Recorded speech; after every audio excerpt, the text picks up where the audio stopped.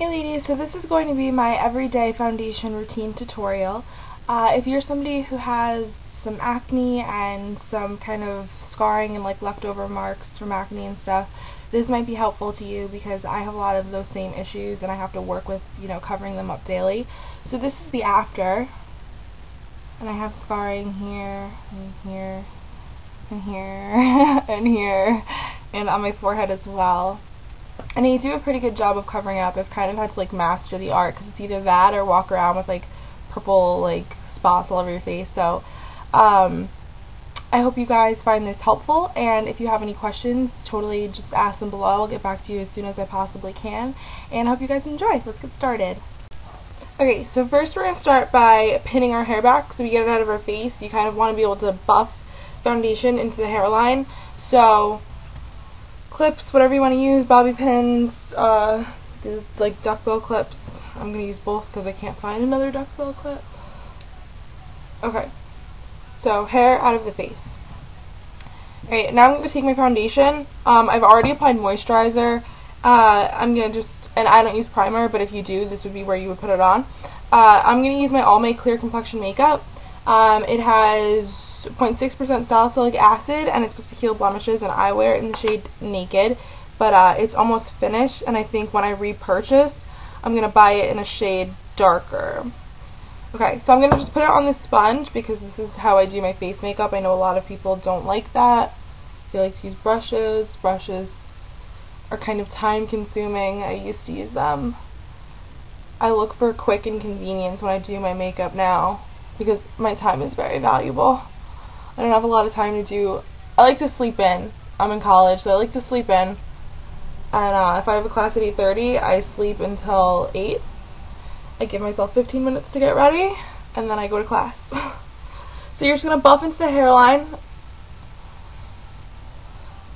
so your skin color looks very cohesive. I also like to pat my foundation in and under the eyes, and I bring it up to my eyelid and my eyebrow. Need a little more for down here.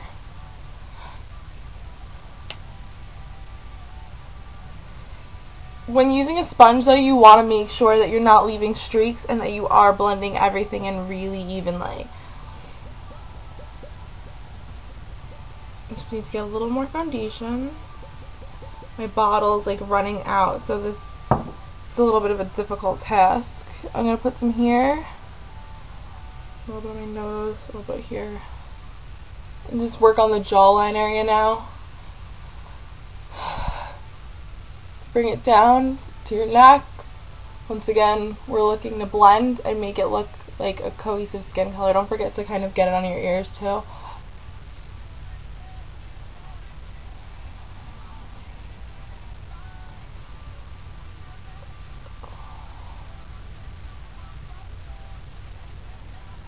Okay, so we've covered up most of my blemishes with this. You can still see through it because I put a very thin layer on.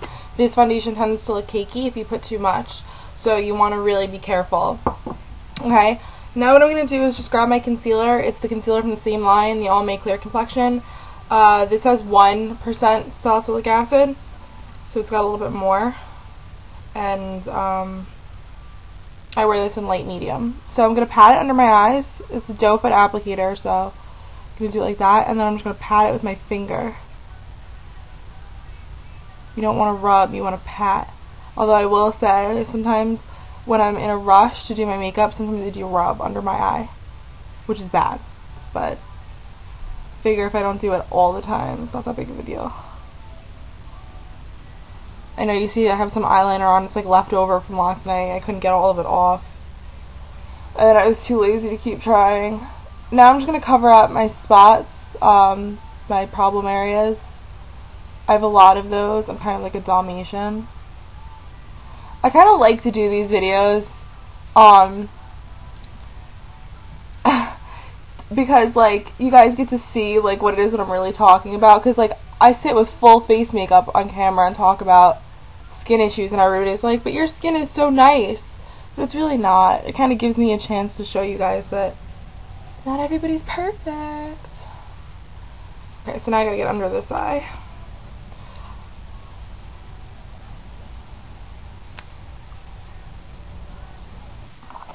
Okay, next step, now that you've concealed, is to apply your pressed powder to set. You could use a loose powder. I personally use a pressed powder. And I use Almay's TLC, the Truly Lasting Color, and I wear it in light to medium. It's got SPF 12 in it. I like this.